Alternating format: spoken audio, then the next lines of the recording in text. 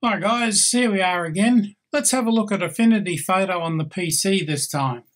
And we're looking at how to merge two images together with a transparent gradient, just like you see there, sometimes called double exposure. And there are a lot of uses for this. It's an Affinity Photo PC tutorial, in case anybody's asking. So let's begin. Create a new image base.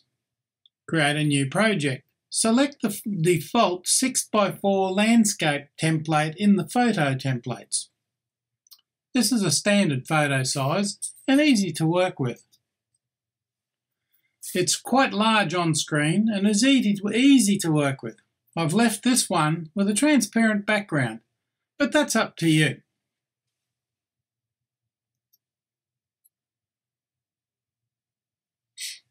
Now, we need to load the first image, and you can see I've got Layers, Stock and Transform in the right-hand side studios. I'm going to use a desert image from the Stock studio. In fact, Pixabay. Just load Pixabay and type in desert, and it'll come up with a whole range of desert images.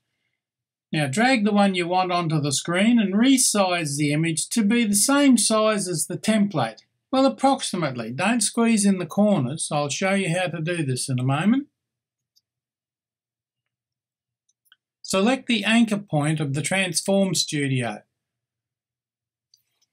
and place the dot in the centre. It enlarges slightly but doesn't turn white. Now you can see the little square there with the square dots in it, 3, the top 3 in the middle, 3 on the bottom. The centre one there, although it hasn't turned white, it is enlarged slightly, and that tells you that the focus is on the centre. Now, we know our image is 6 inches wide, so in this case, just type in 6 inches, make sure the anchor is on, and when you press enter, the bottom, the height one, will also change automatically.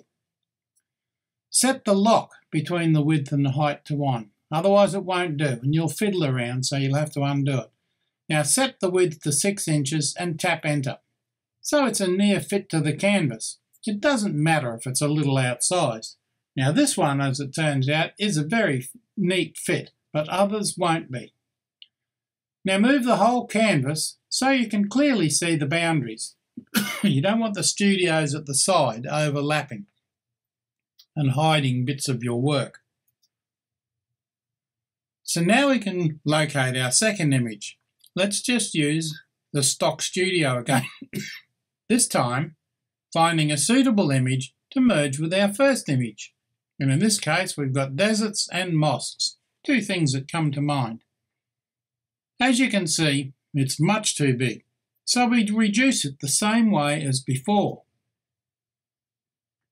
Select the anchor point to centre in the Transform Studio and reduce the size by locking and adjusting the height and width. Again, it doesn't matter if it's not exactly the right size.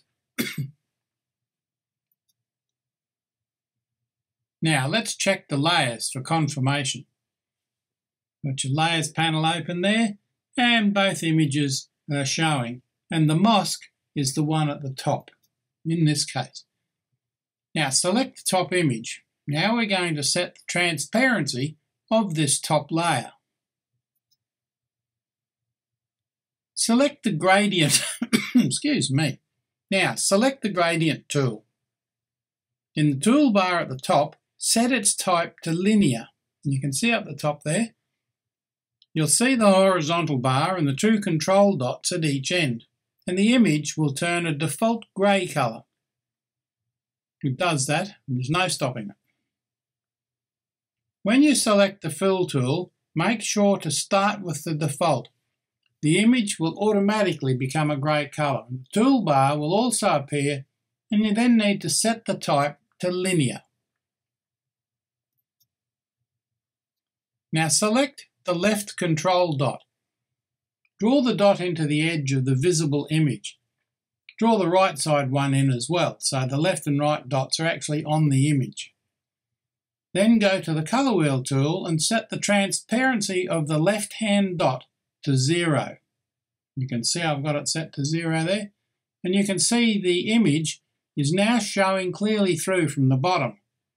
But we still have that grey colour, so your top image is still that slightly grey colour. Now I know we can change this, and we'll do that right now. To start with, go to Layers and deselect the faded layer. Next, select the Colour Picker eyedropper tool, and in the desert picture, pick an appropriate desert colour. Do not apply it, not yet, just leave it selected so you can see that the dot next to the Colour Picker eyedropper is the colour you selected. Now we can get creative. Enable the transparent layer again and select it. Make sure it's the one you've selected. Select the right side control dot. Then tap the Colour Picker control dot. Just tap it. That's all you need to do. The default grey will change to the selected colour, more in keeping with the other image. So you haven't got grey, you've got that desert orange colour there, which is just what we want to complement the entire image. Notice the control position is halfway, and we can alter that. Well, I've already altered it slightly there, but you know that control position in the middle. It's defaults right to the centre.